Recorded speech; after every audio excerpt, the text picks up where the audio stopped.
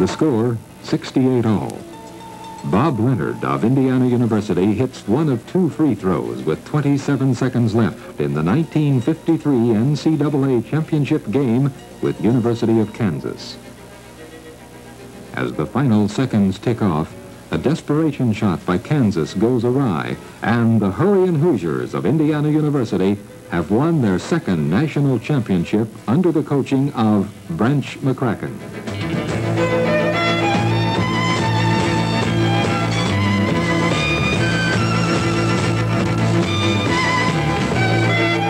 Mac was definitely a leader.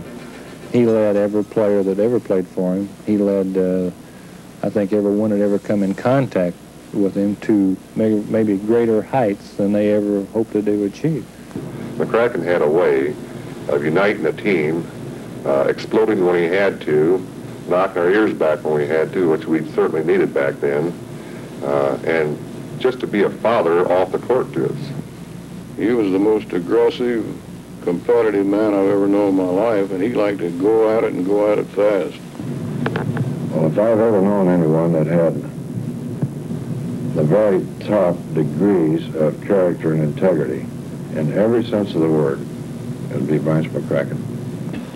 I don't suppose anyone ever loved the game of basketball more than Branch, and he just didn't think you could play unless you loved the game in the same way.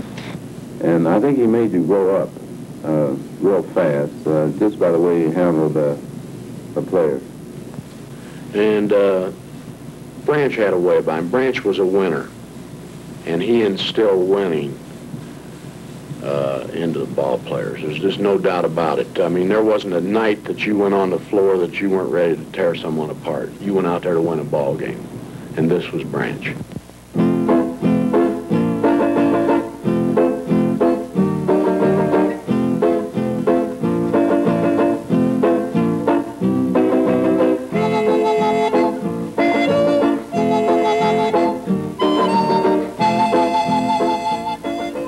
For 32 years of his life, he was a college basketball coach.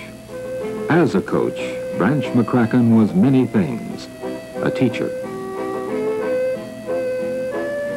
an inspiration,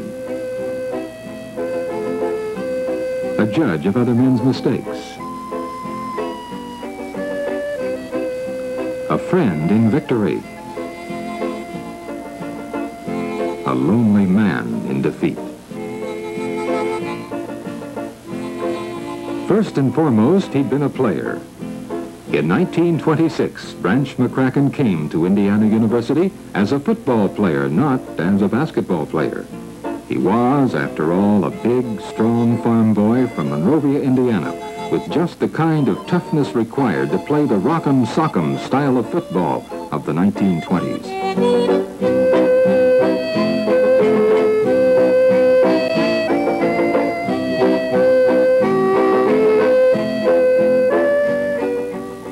Branch McCracken also yearned to play basketball, and in his freshman year, he tried out for the team.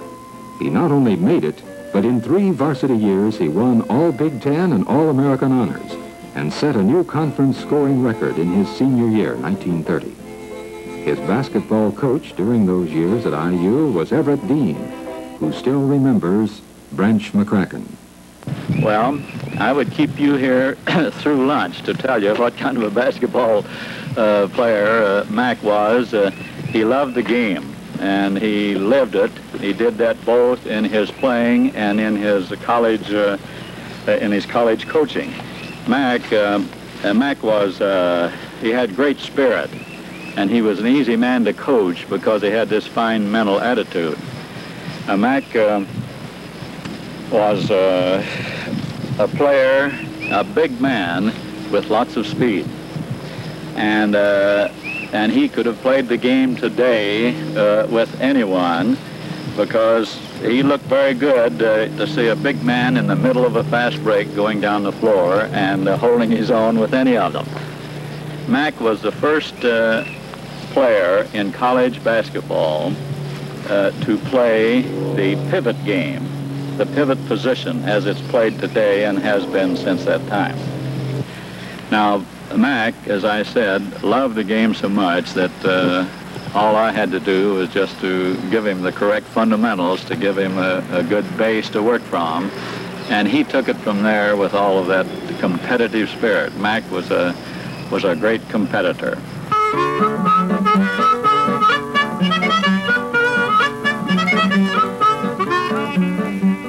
In 1938, Branch McCracken became the head basketball coach at Indiana University. Ernie Andres, who later was to become an assistant basketball coach with Branch, was a senior on that team, and he recalls his first impressions of his new coach. Branch came here my senior year. In fact, I was Mac's first captain. And, of course, he had just come from Ball State, where he had been very successful. And it was pretty obvious to those of us who played for him that year that he intended to win here at Indiana. I mean, he just had that winning attitude about him. He was a fierce competitor. I mean, he didn't believe in doing anything halfway. When he went after it all the way. And I don't believe I've ever, in all my experience, run into a person who was more of a competitor than Branch McCracken. Everybody that played for Branch respected him. They respected him because he was the type of a fellow that would work you as hard as anybody, and yet at the same time he would do anything for you to try to help you, and that doesn't just mean on the basketball floor. That means outside too, in school or in life in general.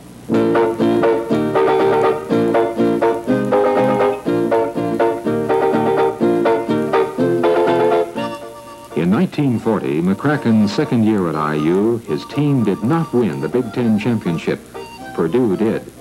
Purdue, however, declined to go to the national championships, and Indiana University was selected as the Big Ten representative. McCracken's Hurrian Hoosiers not only went, they won it. A substitute on that 1940 NCAA championship team, Bob Menke, now a trustee at Indiana University, remembers how Branch fired up the team. Well, his enthusiasm. Branch wasn't the kind of coach to sit up in the stands during practice or to sit very lethargically on the bench. He was always fired up.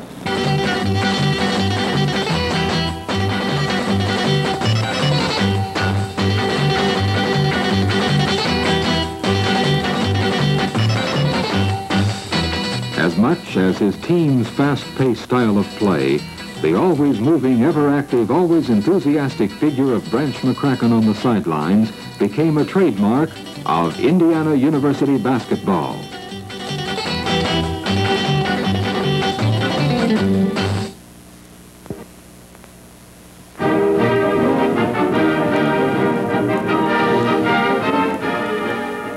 Throughout his 24 years at IU, Branch McCracken was capable of drawing to him some of the best basketball players in the history of college basketball. Players like Walt Bellamy, Dick and Tom Van Arsdale, Archie Dees, Bob Leonard, Bill Garrett, Lou Watson, Jimmy Rale, Don Schlunt, and many, many others. How, though, over the 24-year period he coached, was McCracken able to instill such aggressiveness in his players? We asked Don Schlunt, All-American Center, 1953 to 1955. Archie Dees, All-American Center, 1957 and 58. Bob Leonard, All-American Guard in 1953 and 54, presently the coach of the Indiana Pacers. And Bill Garrett, first black basketball player in the Big Ten Conference and a 1951 All-American Center. Well, I think he had something about him that made it very easy on all the ball players as far as getting themselves ready. I think this was one of the greatest attributes he had as far as the job that has to be done by a coach in getting his ball players up mentally and ready to give it everything they got. And it seemed to be that there was something that was in the air, it was something that was there without even thinking about it. you take 5 individuals as smart aleck, because probably we were back then, it had to have a certain type of coach. I don't think there's too many coaches in the country could have handled 5 young underclassmen as well as McCracken did. McCracken had a way of uniting a team, exploding when he had to, knocking our ears back when we had to, which we certainly needed back then, and just to be a father off the court to us and offer us advice that we probably could not receive elsewhere. Well, I could pretty well fire myself up as far as that was concerned. I always went out to play a ball game, but with Branch, you had such great admiration for him, and we all felt so close to him that you didn't want to feel in your own mind that you could let him down once you walked out on the floor. And I think this is the thing. Leadership, I'd say, probably is the biggest thing. Mac was definitely a leader. He led every player that ever played for him. He led, I think, everyone that ever come in contact with him to maybe greater heights than they ever hoped that they would achieve. And I know just people that would call him from all over the state to talk about a high school basketball player they saw. I mean, he was just a born leader. There's not any doubt about it, and people should remember that, I think. I always will, that if I ever really wanted someone to lead me to do anything or to achieve something, it would be him. And that's the way that he always struck me, as being a born leader, and I think he was. Well, I think he had a solid way, without saying too much, and still being able to communicate with his ball players and individuals he dealt with. I think it must have been his mannerisms seemed to demand respect. And the thing that amazed me about him, of course, was the way that he could get ball players up for a game so easily without seemingly much effort. And I think the overall thing was the respect that he carried with him, the respect that the ball players had for him. I've never run into anybody in coaching that seemed to get this kind of respect from ball players. McCracken, I think, was a master at psyching each boy out. And rather than trying to psych the team as such, he'd psych each individual out. And probably the way he always did me most, he used to tell me little certain things about what he thought he'd heard that my opponent was going to do against me, say. And this has got me to thinking, well, if this guy thinks he's going to do this, well, then I'll retaliate with something better, say. So actually, just his own way of psyching the ball player out, he did it on the side, and it was in the form of a question which made you think. And actually, the more he did this, I think he got 100% out of the boys this way. He'd walk up to me on the floor and he'd say, "Now, man, this guy is tough. And he's strong, and of course I wasn't really the strongest man that ever lived. At that point I was very thin, you know. So he used this on me, you know, and he'd say, "This guy is strong and he is tough. He'll throw you in the basket. I want you to watch him, you know, because I don't want you to get hurt or anything."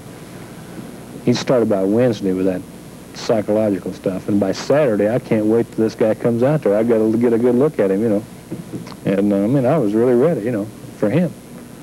In other words, the guy that I was going to be matched up against, and he did this so well. I mean, it got, you know, like my sophomore and junior year, and he was still able to have this effect on me when I was a senior, which is kind of amazing, you know, because usually when you play your sophomore and junior year, by the time you're a senior, you're tired of listening to the same stuff, you know.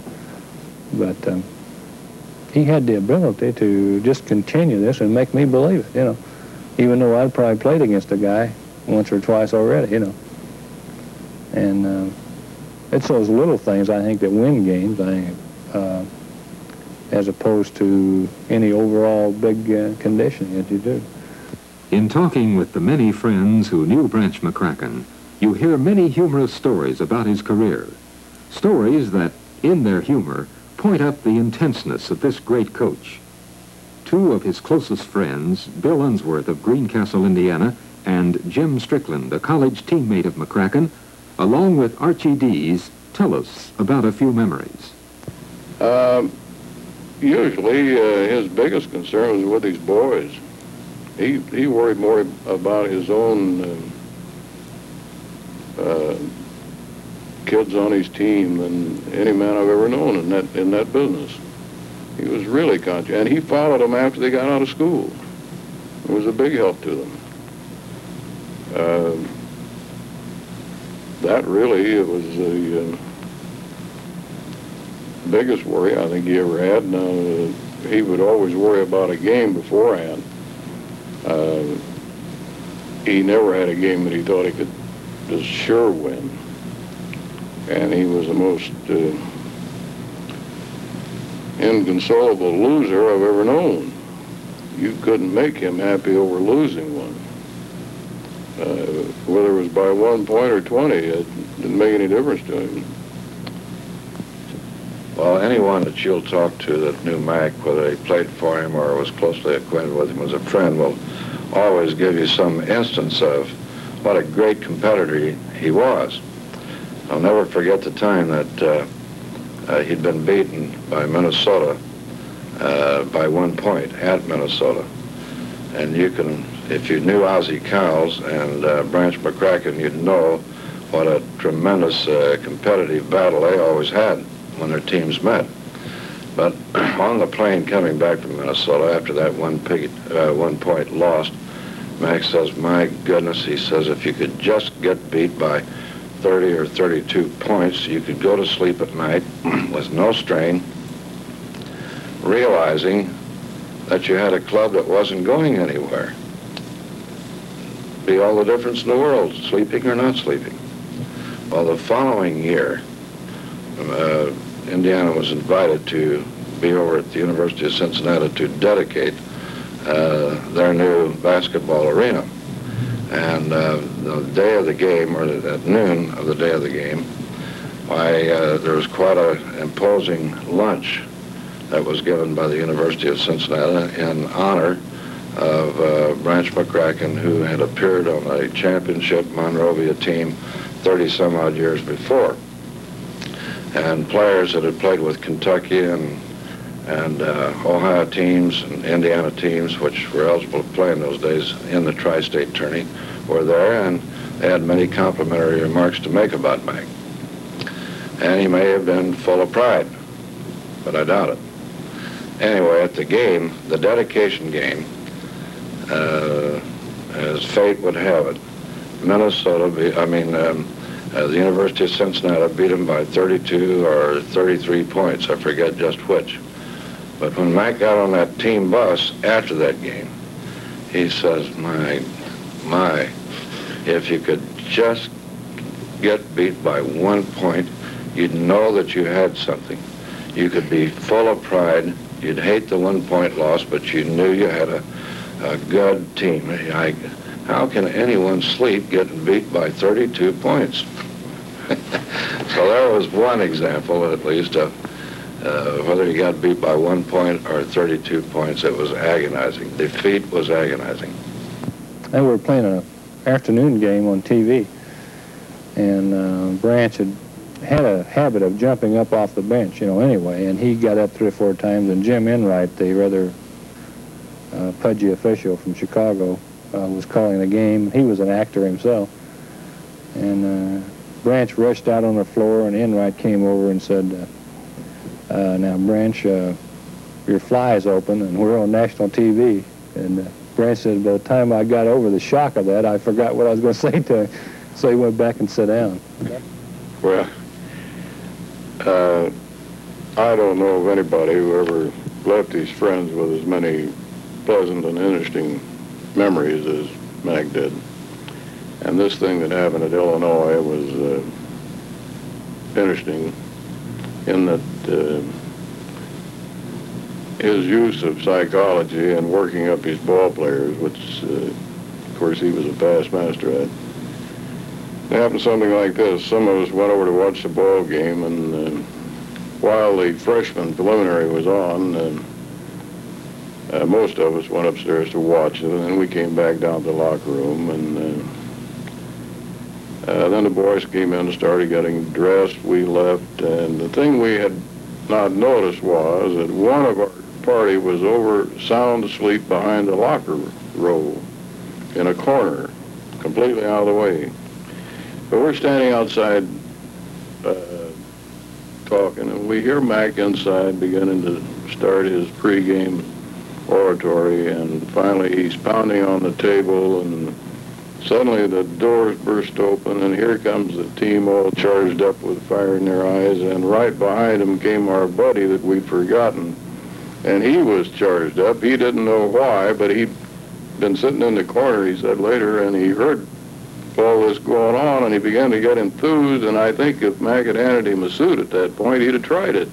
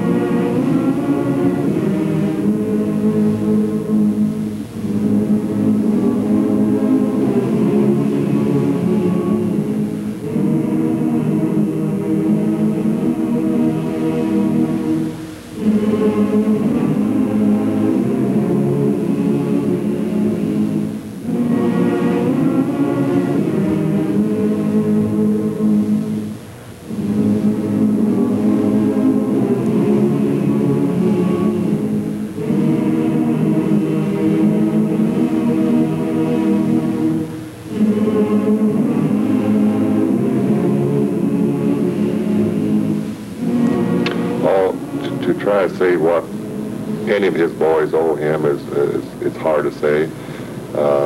Without Branch McCracken, I think personally I would not be where I am today. McCracken had a way of making you realize that there's more things in life than playing basketball.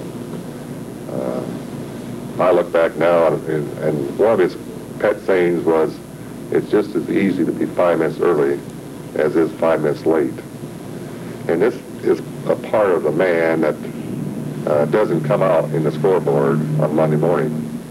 It's in developing men and making them look forward to their business life in the future, whether it be coaches or in the business world. But there's something about Branch McCracken that it's hard to say in a sense, because he's always with you. I think of him all the time. I mean, the moods he was in, the way he developed his boys, in a way actually that you respect the man. Whether you fear him or not is something else, but if you have a respect for a man, things that you can't really come out and say in black and white. I think his attitude and his approach to the game to begin with, I've never known Mac ever to do anything that he didn't think was in the best interest of Indiana University first. And then it was these boys, and then he was so completely dedicated to his job, which was to win basketball games, that he approached the whole thing with an aggressive attitude that just would not be denied. And he passed this on to his players and the fans. I've never seen fans as rabid or as loyal as the ones Mac had. And this, psychologically, he was tremendous. And he knew how to get not only his players playing better than they were capable of, and many times did beat teams that on paper he had no opportunity with. But he was able to get the fans in the same mood, and they lifted that team. I heard him say that once the season has started and you're into the schedule, from there on it's 90% psychological, 10% technique. Branch will probably be remembered for his enthusiasm, I suppose, the fact that he loved the game so much because he was a winner, and everybody knew that Branch was out there to win every game. I think he'll be remembered on the campus as a friendly man and a good teacher. the boys that played for Branch knew they had to get their academic work done because Branch was pushing them all the time. So far as the state and the country are concerned, people, I think, will remember Branch as a winner. I mean, Branch was Mr. Basketball the time I was in school. He was #1 in the country. And of course, as the years went by, other coaches with new strategies perhaps intruded on the scene. But when Branch's fast break was working, no one beat him. I don't believe that I'll ever know a man that in his circle of acquaintances and friends, I'll never know anyone that could possibly leave any warmer feelings of friendship than everyone thinks. Well, I don't know. This is an awfully hard thing to talk about. I believe everyone that ever knew Mac thought that they probably knew him very well. He had really a marvelous impact on people. And I think probably most people thought that they as an individual were just about as close to him as anyone could be. Well, now, when you know a man where there are just dozens and dozens of people that have that feeling that they are one of the very closest friends of McCracken, you've known a man, and a great man.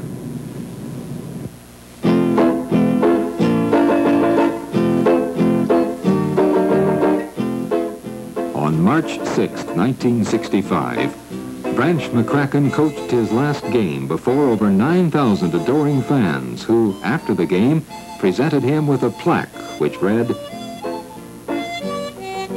"Thank you, Branch. Thank you, Branch, for giving Indiana 2 NCAA championships.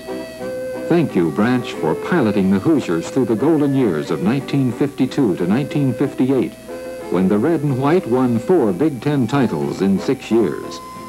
Thank you, Branch, for making the name Hurrian Hoosiers synonymous with the fast break brand of exciting basketball.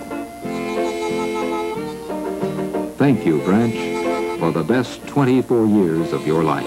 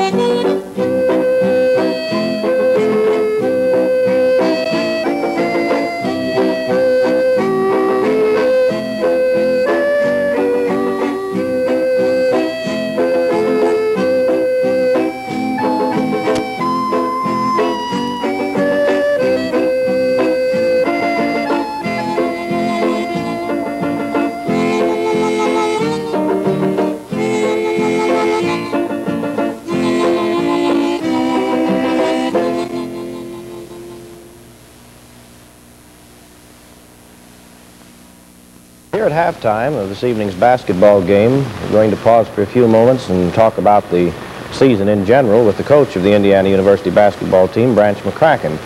Branch, has the season up to this point gone pretty much as you expected it? Yes, I think so, George. It has developed Illinois and Iowa, the 2 outstanding teams. They both have veteran ball players. Their experience has shown they're 2 outstanding basketball teams. Of course, some of the other teams have come along in good shape. I think it's gone pretty much the way we expected it to go. Mm-hmm. Have any of the teams we've played so far this year been something of a surprise to you, one way or the other? Well, Ohio State has an outstanding basketball team. I think this boy Freeman is very good. He's one of the finest shooters that I have ever seen. I've seen him once or twice, and it's almost phenomenal the way he hangs up there and shoots before he comes down. He's terrific, and the boy has developed that by hard work. He's practiced the year round. What would you say some of our most significant improvements or developments in our squad have been so far this year? Well, George, of course, we've had a young team. We've had a group of sophomores. They've come along on defense. They've come along fast on their offensive play. There's just not any substitutes for experience. This league is one of the toughest leagues in the country, and that experience means a lot.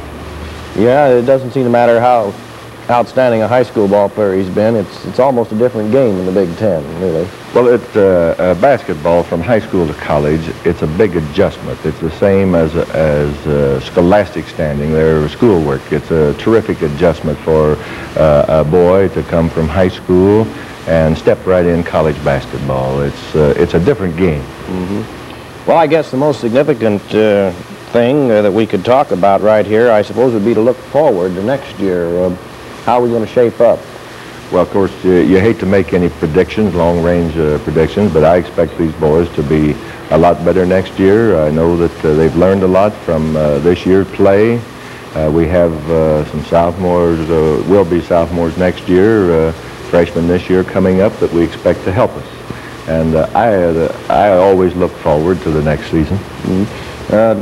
Whom do we lose this year, besides Wally Choice, I suppose, is the outstanding loss, being a regular? Yes, we have 5 seniors on the team, and they're all a fine group of boys. They've worked hard to make this a successful season, and we're going to miss them. Mm-hmm. This is a question I'll ask, but I don't guess I'll get an answer. How do you suppose we're going to shape up next year in the conference? Well, that's hard to say. We could come along and be a very strong team next year. We could be up around the top, or something might happen. There's a lot of things that affects the basketball team. A lot of psychological angles that could throw us a little haywire. You never know what's going to come up. But of course, I expect to be a lot better next year than we were this year. Mm-hmm. Iowa and Illinois are predominantly upperclassmen teams this year, losing their starters by graduation. Is that going to knock them out of contention, do you suppose? Well, they lose some good boys. Iowa, they have a senior group. Illinois has a senior group. I hardly expect them to be as strong next year as they have been this year. I'd hate to think that they're both going to be as strong next year as they have been this present season. Gets a little monotonous, doesn't it? That's right. On the other hand, I expect people at Iowa and Illinois get a little sick of seeing us come around year after year after year, too. They'd kind of like to think something happened here. Well, we've won a lot of basketball games in the past 18 years.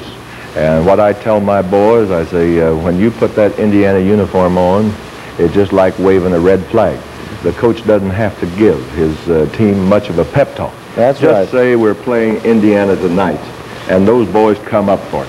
If I had $1 for every team that saved their best game for us, I could buy Mr. Allen that new field house he wants. Well, I expect you could help on it. Yeah. Well, thanks a lot, Branch, for dropping by this evening. I think certainly we can close this interview on a very optimistic note. Predominantly an underclass basketball team this year that gave a very fine account of themselves, and you know they're going to improve next year. So thanks again, Brad. Thank you, Johnny.